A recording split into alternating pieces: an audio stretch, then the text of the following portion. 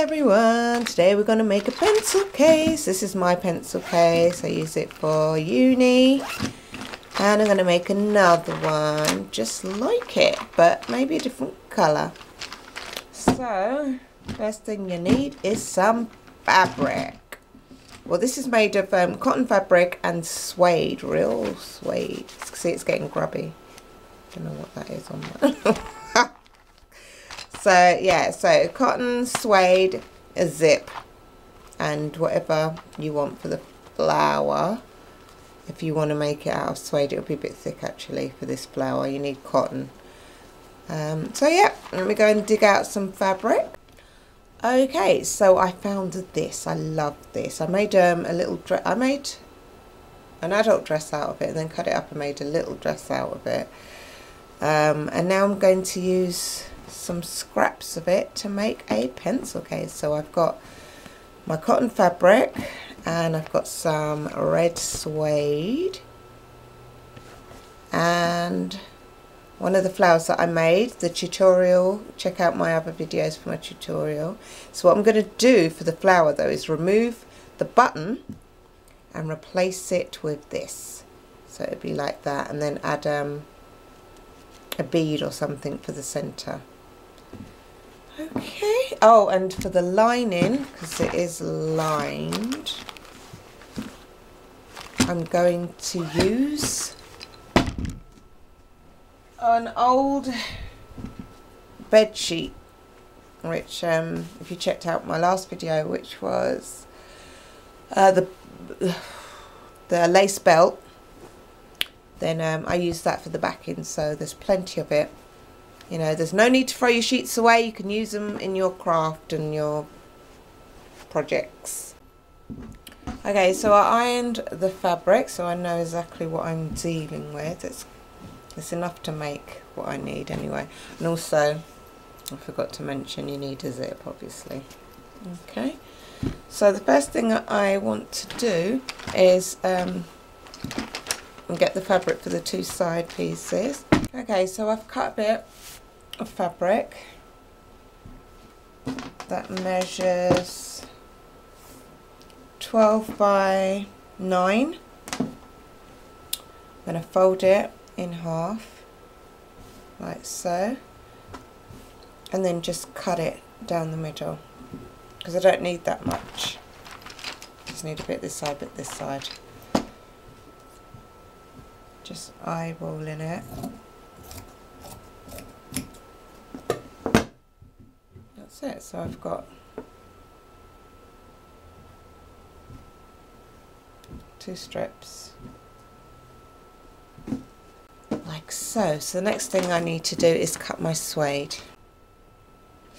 Okay, so I found a bit that's the right length. It could be, I could do with it being a bit wider, but this is the best piece that I've found.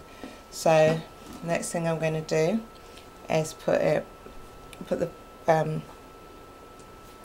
fabric right sides. So I can't even find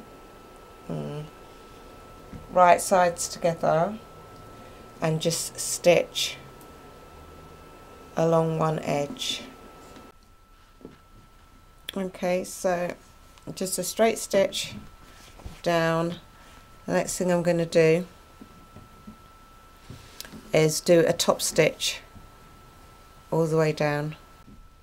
Okay, so I have top stitched that. I don't know if you can see it, but it is top stitch. I'm using like a mink colour thread, which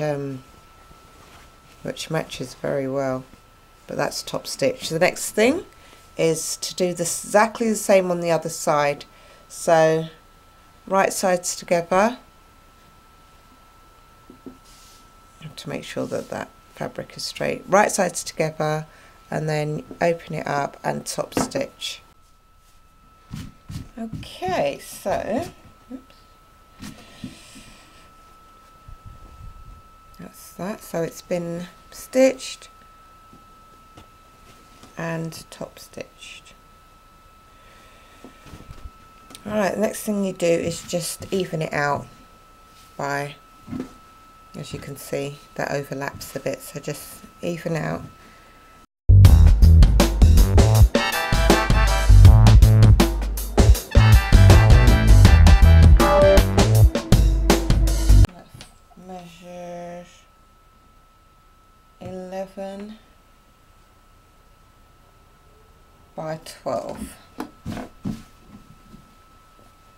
Okay, so now I need to cut a piece of my backing fabric or lining, which is an old bed sheet, and I'm going to cut that at 11 by 12.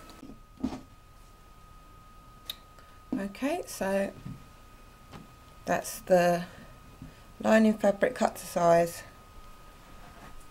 and pinned. So next thing you need is your zip, and I'm gonna, that's how it's gonna be. So the zip needs to be face down on the right side of the fabric, like so, and then you just sew along there, and then once you've done that, you top stitch it across like that. Okay, so that is done. One part of the zip is on. So all you do now is fold it over like that and do the same thing on that side. So you just sew along there and then top stitch it. Okay, so it's been sewn and top stitched. So now you want to turn it inside out and just do basic stitch down each side. Okay, so once you've sewn down both sides, I'm going to neaten it off with my pinking shears.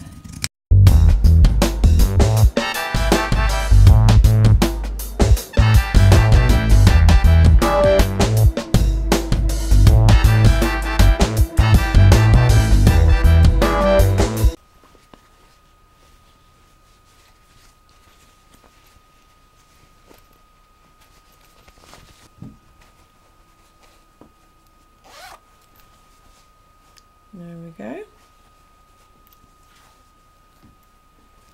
So the next thing is the flower.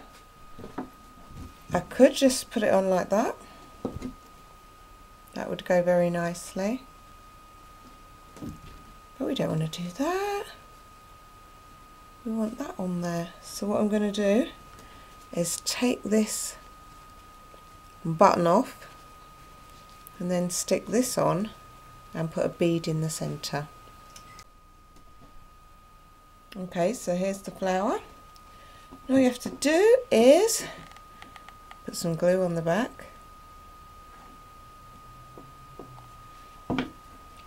and stick it where you want to stick it. I'm going to put mine right there.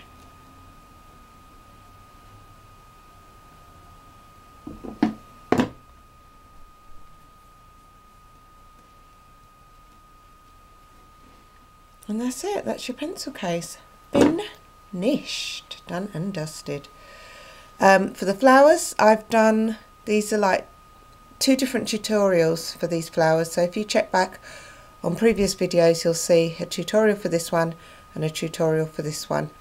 And just stick them together and you get this one. I think it looks quite cute. Okay, anyway, thank you for watching and I'll see you in the next video.